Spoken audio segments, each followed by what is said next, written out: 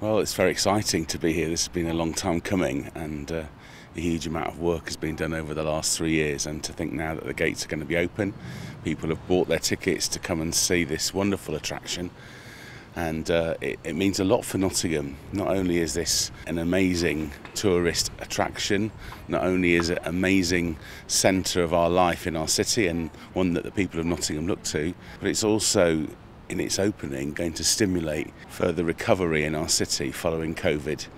And we hope that lots of visitors will come, that they will come maybe just to visit the castle, but they might be coming for the whole day or coming for a weekend to spend their time in Nottingham and to visit our other attractions, to spend their money in our restaurants and our bars and our shops.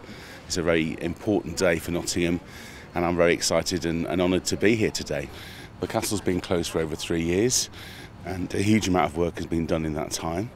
There's over £30 million been invested, some Nottingham money, some national money, some investment from different people in this wonderful place.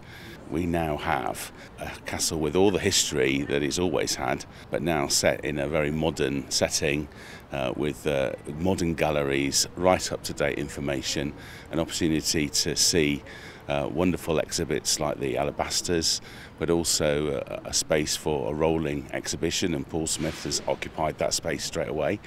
I think it's going to be a great attraction. I encourage people from all over the Midlands and further afield, in fact from around the world, to come and find out more about Robin Hood and Nottingham Castle and all of our history. It's amazing. It's putting us on the map again, and come and visit Nottingham.